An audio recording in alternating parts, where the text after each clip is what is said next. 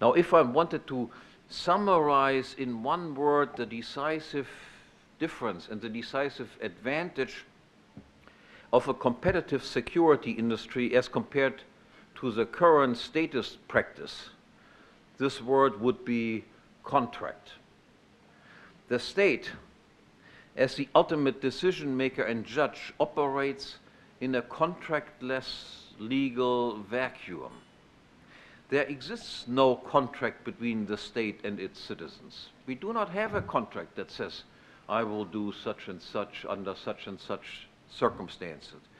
It is not contractually fixed what is actually owned by whom and what, accordingly, is to be protected.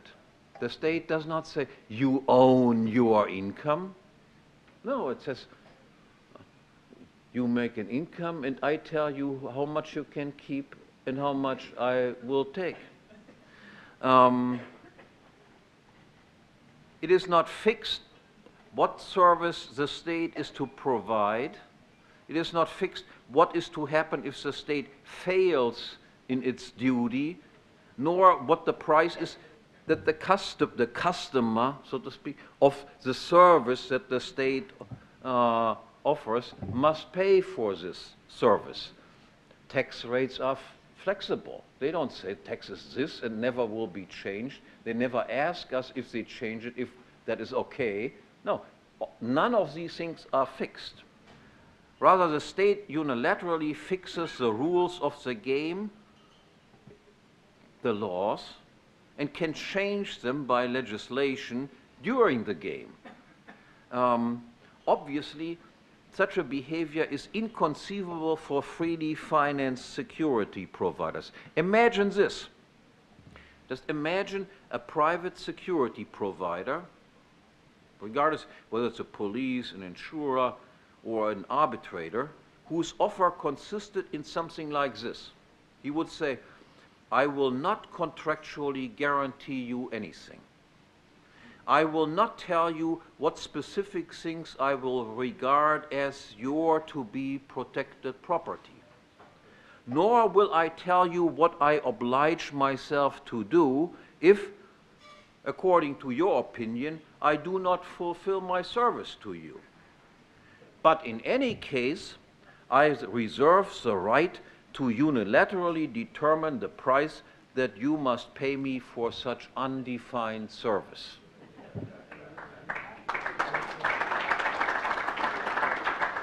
Now, any such security provider would immediately disappear from the market due to a complete lack of demand from the side of customers. Each private, freely financed security producer instead must offer its protective clients a contract, first of all.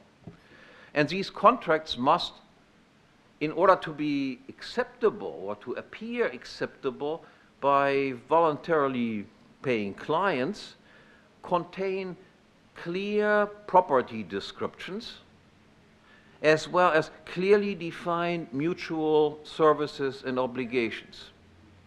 Moreover, each party to a contract, for the duration and until the fulfillment of the contract, would be bound by its terms and conditions, and every change of the terms and conditions would require the unanimous consent of all parties concerned. So again, the state, again, let me just emphasize, the state can, of course, just pass different laws as if you are just in a football game. In the middle of the football game, the penalty rules will be changed. Instead of just agreeing on that from the outset or insisting, of course we can change it in the middle of the game, but only if we both agree on in which way they should be changed. Now, more specifically, in order to appear acceptable to security buyers, these contracts must contain provisions about what will be done in the case of a conflict or dispute between the alleged protector or insurer and his own protected or insured clients. That is, if there is a client between the insurance company and the insurance company and the client of this company, nobody would sign a contract unless there would be some ruling what will happen in such a case. And these contracts must also contain provisions what will happen in the case of a conflict between different protecting agencies or different insurers and their respective clients. Everybody knows there can be also conflicts between different insurers. What will we do if there is a conflict between this insurer and that insurer? And each insurer will have to have provisions in its contract. What procedure will be put in motion if that case arises? Because everyone knows that case, of course, can arise also. And in this regard, only one mutually agreeable solution exists. In these cases, that is, where we have conflicts between the clients of the company and the company itself, or we have conflicts between different companies, the